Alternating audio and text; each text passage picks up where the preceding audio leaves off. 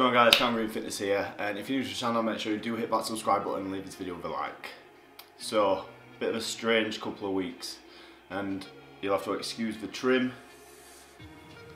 because this is absolutely horrendous. I'll tell you what, this is how I've had my hair most of the time.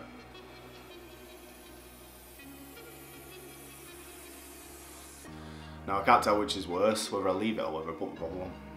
Anyway, I just wanted to give you guys a little bit of an update, and I've been getting asked a couple of questions in terms of like what's going on with competition, tips on how to maintain muscle during this period, because I know a lot of people don't have the right sort of equipment to be making gains or improving muscle mass during this period. So in terms of a competition, I'm not too sure actually what's happening.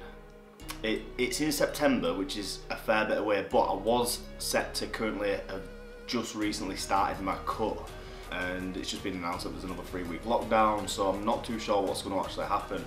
At the moment I've got very limited equipment at home, everything's just body weight, so in terms of maintaining muscle it's going to be a little bit of a struggle. I can keep my activity level nice and high. I've got a stationary bike in my back, so I can definitely get my calories burned, but it's going to be difficult maintaining that muscle. And a couple of tips for anyone who's actually wanting to keep as much muscle as possible: you do need that training stimulus. So whether it is body weight, whether it is even if it's some light dumbbells, you do need that stimulus, along with just keeping your protein levels as high as possible, and fingers crossed you should maintain it. So that's kind of what's throwing me off. So I just reached more or less the end of my bulk, heaviest I've ever been.